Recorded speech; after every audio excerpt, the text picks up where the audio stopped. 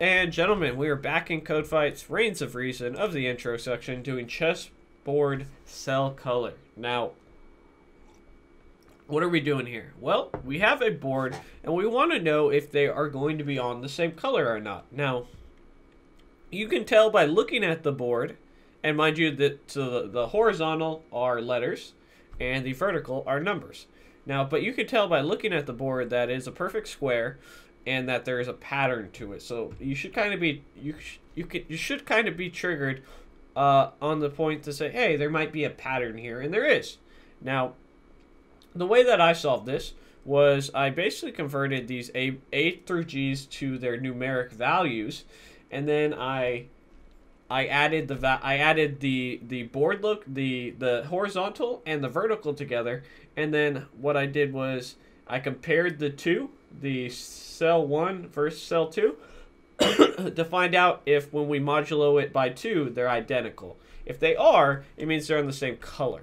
So for instance, we have 1 and 3. So when we add these together, that's 1, 1 is 2, 3, 1 is 4. So modulo 2, this is 0, this is 0. Now if we did 2 and 1, and you can see that it's going to go for the same for all of them, by the way.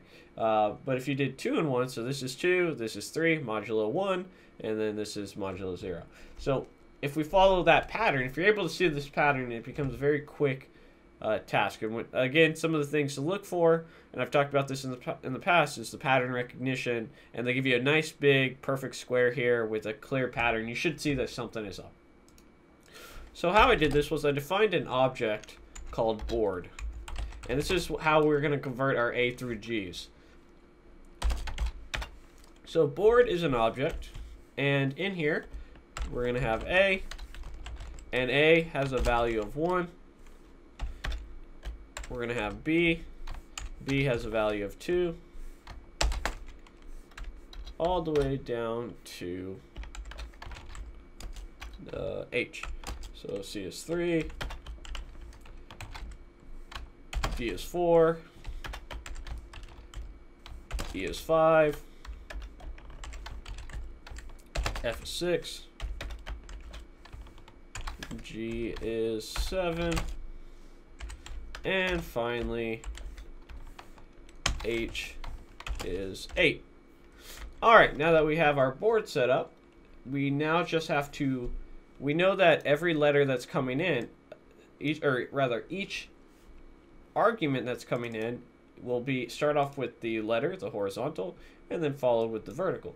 So since we know that, we can go ahead and define our two variables, total 1, which is essentially cell 1, and we're going to set this equal to a %int value from the string value, which is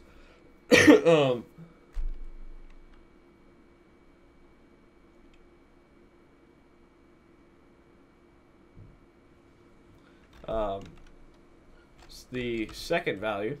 I did this in a strange order, so I'm going to change it up so it's not confusing. So we're going to take our board, remember that board we just created, and cell 1, 0, we're saying, hey, go ahead and return the value associated with it. So if it's an A, it's going to return 1. If it's a B, it's going to return 2. So that's what we're doing there. And then we're going to parse the int of the last character, which is, in this case, a 1. And we have to parse the int because it's a string, obviously. And we're going to go ahead and add that together. So now that we have that, we have total 1. And let's go ahead and do total 2 as well. Okay, space here.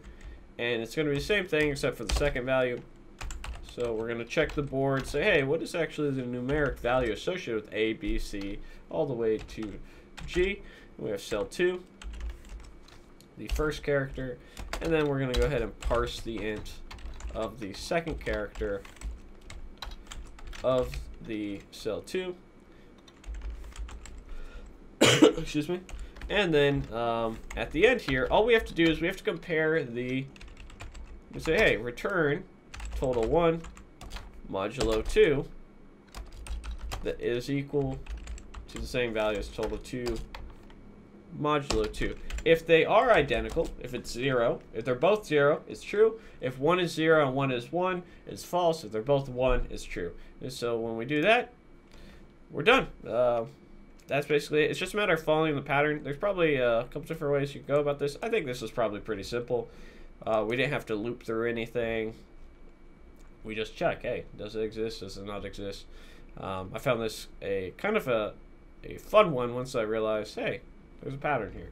But as always, guys, thank you so much for watching the video. Don't forget to comment, like, subscribe, and share. If you're interested in joining our Facebook group and our Discord channel, all that stuff is in the description, as well as the Patreon if you want to support me that way. I'll see you guys next time.